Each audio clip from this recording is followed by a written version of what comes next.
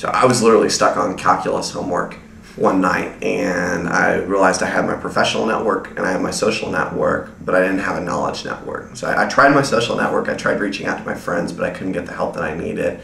And that's where I realized it'd be great to have a place where we could actually post the questions and talk about things specifically academic.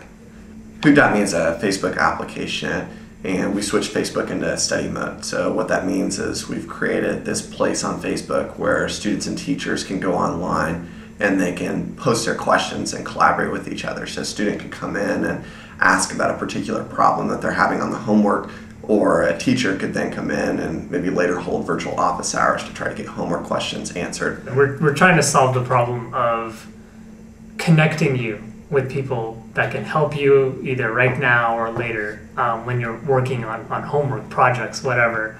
Here is an example of a study session where you can see we've got group video conferencing. We can go in, and so it's been a very incremental approach for us. There have been different stages where we've hit some sort of climax and realized, okay, we've made it to the next stage and we need to keep pushing. So the first was 3-day startup. That was when we pitched the idea here at UT. The second was when we flew out to Miami and actually pitched it for the first time as a company instead of just a business plan competition idea. And when we went up on stage there, and we were the youngest people at the entire conference on stage and ended up winning the competition, outright winning over everyone. That was a pivotal moment for us. That's where we realized that this has mass appeal. That was the first time really anyone besides the three of us and Doug Kanana really thought that this idea was worth it was pretty much validation that other people agreed this is a great idea and that it could actually become something real.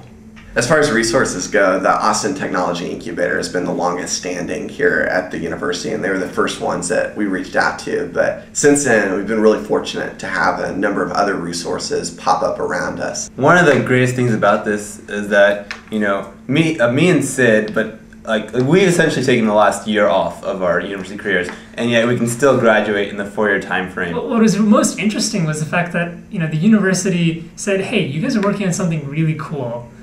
Why don't you take the time off? We'll figure it out. So the biggest thing is the community and being surrounded by like-minded individuals. So people who are passionate about the same types of things and want to push intellectual bounds.